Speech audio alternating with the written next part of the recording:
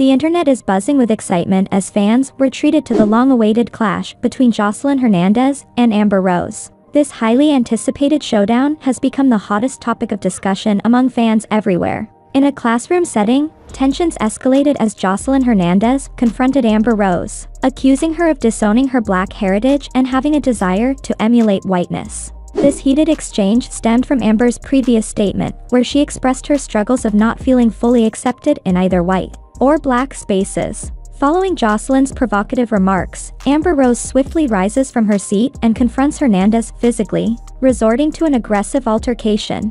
As the intense confrontation unfolds, the screen abruptly transitions to another scene, but the audio of the altercation is still audible, leaving the viewers to imagine the fight.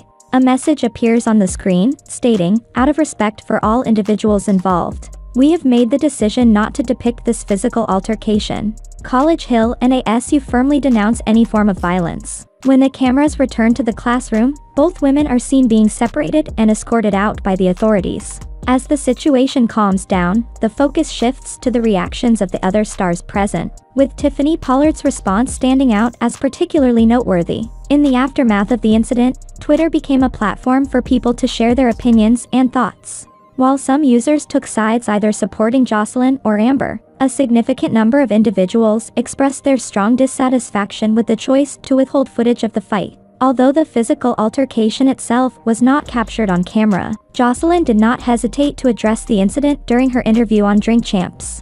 While refraining from providing specific details or mentioning her adversary by name, Joseline revealed in her Drink Champs interview that she had been targeted in an attack and had successfully defended herself by forcefully pushing the individual's head through a glass surface. Fans on Twitter had mixed reaction, while one said, "So no ASU students got a little footage of that Amber Rose and Joseline fight?"